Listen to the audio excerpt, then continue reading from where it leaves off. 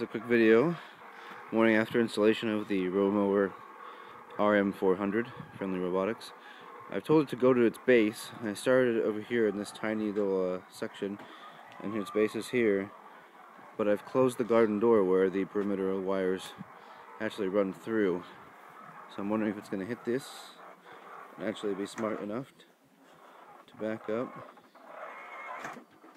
and find the other part of the wire.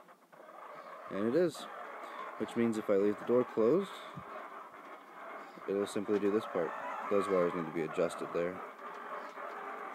And it is not mowing at this time. I simply sent it home, so it's following the wire with the motors off. There we go.